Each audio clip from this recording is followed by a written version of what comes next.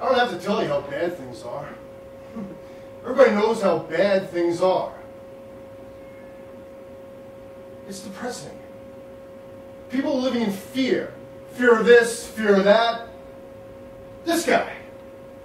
That guy. And nobody anywhere knows what to do about it. We all know the air is unfit to breathe. Food is unfit to eat. And we sit in our house watching TV while the local newscaster tells us that today there's been 15 homicides, 63 violent crimes. Like this is the way things are supposed to be. Things are getting bad.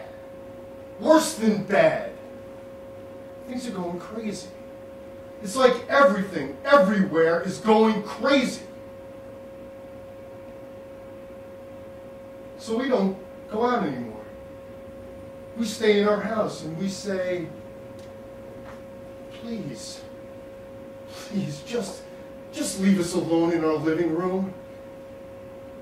Give me my toaster, my TV, my phone.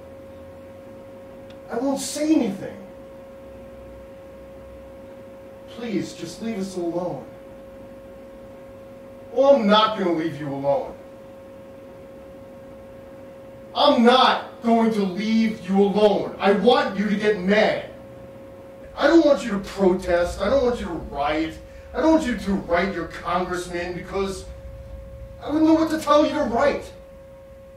I don't know what to do about the depression or inflation or the Russians or the violent crime on the street. But what I do know is that first, you need to get mad.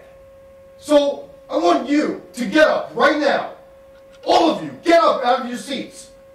Get up out of your seats. And go to the window. And open it up. And stick your head out and yell, I'm not going to take it anymore.